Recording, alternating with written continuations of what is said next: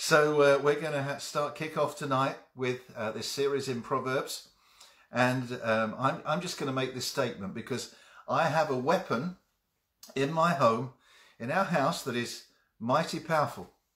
And it can destroy and it can tear down, and it's more powerful potentially than a high voltage taser. And I see them regularly at the police station in Bexley Heath where the police use those. They're sharper than a saber. They're more explosive than a grenade because it can crush the human spirit. It can maim the heart, and it can be so destructive. And it can fire many rounds of deadly bullets. Paradoxically, that same weapon can be used for peaceful purposes. And when it's used in the right way, it can restore, heal, build people up, bring hope, inspire, motivate others. What kind of crazy high-tech weapon is this? What is it? How can something so lethal and deadly, when it's unleashed, also be used as a weapon for peace, love, harmony, and reconciliation? It's also so small and compact. You don't require a license to carry it, and most people have one easily at their disposal. Many don't have a clue how to use it. And it has a habit of firing off at the wrong time and in all the wrong places. You need an incredible amount of brain power to use it well, and no brain power at all to misuse it. What is it? You might ask. Well, what does the Bible have to say about it? Because it's in the Bible, and it has plenty to say about it, particularly in the book of Proverbs that we're looking at tonight. Remember, if you can quote all those Proverbs tonight, okay, those verses, let me know, message us, and if you get it right, there's some chocolates in it for you. You know, this is such a vital subject that we need this high-tech objects workshop manual. And Proverbs 18:21 says this, it's the tongue. And it says the tongue has the power of life and death. In the Message version of the Bible, it says, words kill, words give life. They'll either poison or fruit. I like that. They'll either poison or they will fruit. In the King James, it says death and life is in the power of the tongue. Proverbs 12 verse 18 says, reckless words pierce like a sword, but the tongue of the wise brings healing. How many marriages have been destroyed, not by adultery or unfaithfulness, but by words, lies, insults, verbal abuse, negative, harsh criticism, constant nagging. How many churches have split, families been torn apart, people made sick by an unfettered tongue? How much human potential has been lost, and talents and giftings left untapped and unused because of what? The tongue. Proverbs 15 verse 4 says the tongue that brings healing is a tree of life, but a deceitful tongue crushes the spirit. I meet some people who are so proud about their outspokenness. Have you met them? I say it as it is. I'm a straight talker. So often that means you're just rude, and they're always on the attack. But one thing I've noticed is that they often talk themselves out of work, or they talk themselves into a doctor's surgery with heart trouble and high blood pressure, and they can't understand why they have no friends and why everything keeps going pear-shaped in their lives. Proverbs 21:23. He who guards his mouth and his tongue keeps himself from calamity. Do you want to be a calamity, Jane? I don't think so. If you want to keep yourself from calamity, it says guard your mouth and tongue. The trouble we could spare ourselves sometimes. On the other side of the coin, so to speak, is the power of the tongue. It is not just it can bless others, but also we can get blessed ourselves. We can edify ourselves. Proverbs 22:11 says, he who loves a pure heart and whose speech is gracious, will have the king for his friend, or a prime minister, or a president, or people of influence and power. Do you see? Do you want to be granted favor? Do you want doors of opportunity to open for you to be the head and not the tail, and have influence and be at the top and not at the bottom? Get promotion at work? Have an influence in your community for good? Then let your speech be gracious. The word in the Greek is Christos. and it's an attribute of Jesus Christ. Jesus says that from the overflow of the heart, the mouth speaks. Proverbs 12:14 says, from the fruit of his lips, a man is filled with good things. And that fruit has to be the fruit of the Holy Spirit. The fruit of the Holy Spirit. Without the help and the love and the power of the Holy Spirit, we will always struggle with controlling our tongue. You know, and if you're someone who's come to Christ and you've had a habit of swearing for years and you've been full of expletives, it's a process, but the Holy Spirit will deal with it if you surrender your tongue to him. Before I became a Christian, I used to be a real fool. What am I talking about? Well, I didn't know I was a fool. I was just expressing my emotions. That was my excuse. I knew my rights. Particularly when I was at the wheel, when I was driving. Listen to what the Bible says about road rage or having a short fuse, okay? Proverbs 12:16 says, a fool shows his annoyance at once, but a prudent man overlooks an insult. A prudent man overlooks an insult. I think it was Joyce Meyer who said, you'd be crazy if you're a Christian who has problems with self-control to put a sticker on the back of your car saying, I love Jesus, or maybe an ichthus sign, you know, the sign of the fish.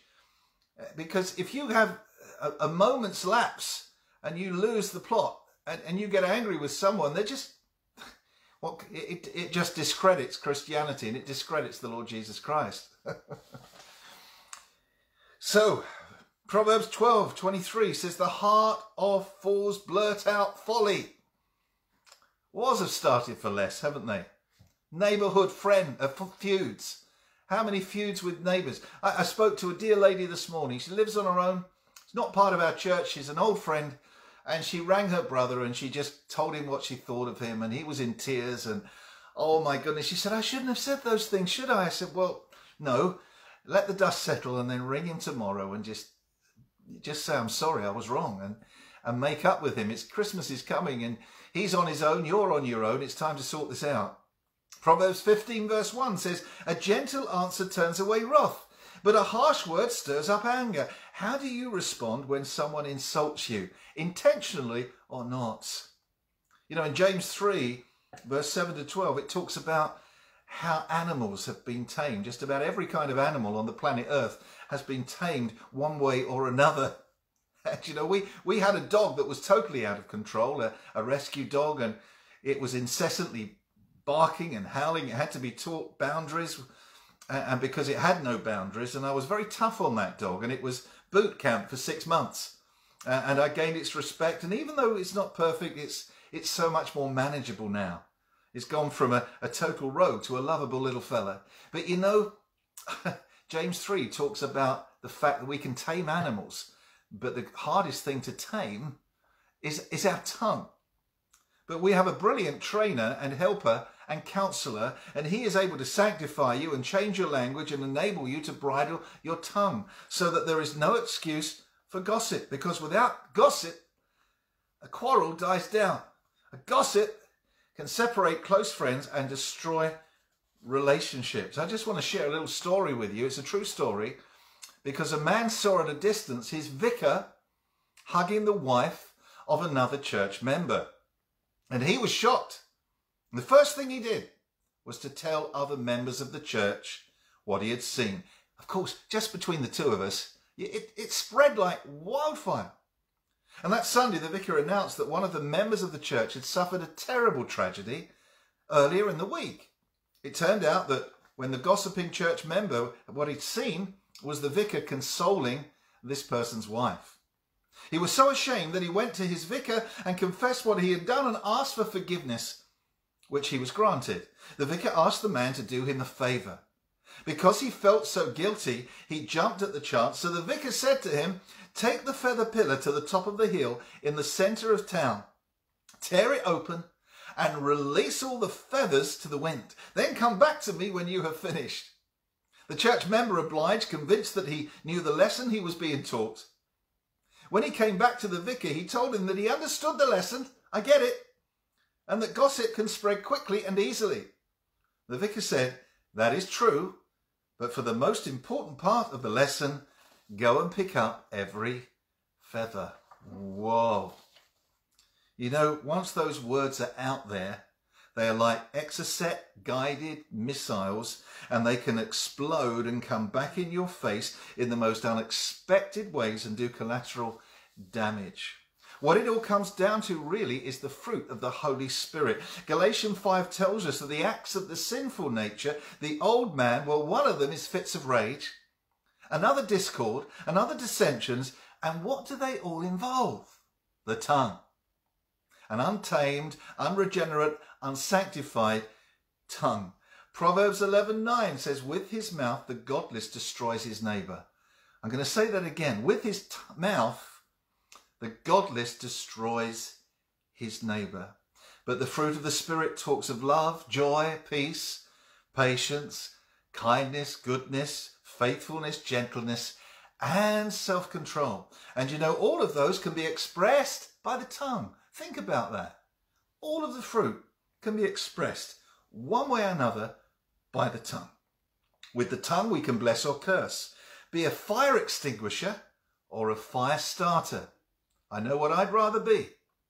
And as Christians, we can use our tongues with phenomenal authority and power. The words that you and I speak determine our destiny. How we speak about ourselves and our future needs to agree with what God says about us.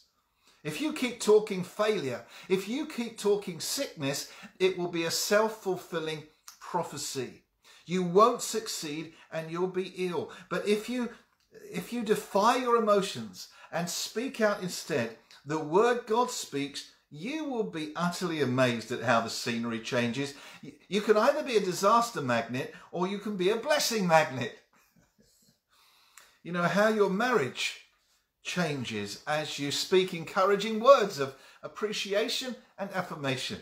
How your financial situation and your health can change for the better and be staggeringly blessed as you come into agreement with God's promises and what he says about you. Amen? Take every thought captive and make it obedient to Christ. Speak out with your powerful weapon, God's word, in prayer, in praise, in worship. It'll fill your heart with joy and you'll receive peace and healing. Proverbs 15:30 says, good news brings health to the bones. It brings health to the body. And we have the most brilliant news anyone could possibly receive. Speak out the healing scriptures. Speak out God's promises over your life. There's healing in God's word. Healing in God's word to us. Use your mouth to smile as well. It takes less muscles to smile than it does to frown. Did you know that? A cheerful look brings joy to the heart. And when we speak, when you pray in agreement with God's will and his word, the enemy retreats and he'll be driven back. The spiritual warfare there. And in 2 Corinthians 10, we read that the weapons that we fight with are not the weapons of this world. On the contrary, they have divine power to demolish strongholds. And one of the greatest weapons that you have is an inch under your nose. Have you thought about that? You know, if you put God's word on it, you can transform your world, your relationships, your health, and come into the destiny that God has for you. It's with our mouth that we receive salvation. Think about that. When you got saved, that watershed day, when you asked Jesus Christ into your heart, it was with your mouth. Romans 10 says the word is near you. It is in your mouth and in your heart. That is the word of faith that you are proclaiming. That if you confess with your mouth that Jesus is Lord and believe in your heart that God raised him from the dead, you will be saved. Hallelujah. Proverbs 12:6 says the speech of the upright rescues them. What do you need rescuing from? Think about that. The speech of the upright rescues them because your speech will be full of wisdom. And Proverbs 14 verse 5 says the lips of the wise protect them. You know, the real engine of the tongue is the heart, isn't it? That's the real engine of the tongue. And if we get our hearts right before God, then everything else will come right. Amen. Hallelujah. Shall we pray? And then we'll get praying for the sick folk. Okay. Amen. Oh Lord, we pray that you'll touch our tongues tonight, touch our lips, Lord Jesus. Just as you touched the lips and tongue of Isaiah, who decided that he had unclean lips and lived among a people of unclean lips. Lord, one of the seraphs flew to him with a live coal in his hands, which he'd taken with tongs from the altar. Lord, cause us only to speak out what will bless and encourage and speak in agreement with your word. Lord, as it were, touch our tongues, touch our lips with a coal from the altar. Lord, change our language, Lord Jesus, to speak and sing out and worship you and praise you and spread the good news of the Lord Jesus Christ, to build others up and to just be a blessing everywhere that we go. Amen. And Med says, you are what you speak. You are what you speak. Hallelujah.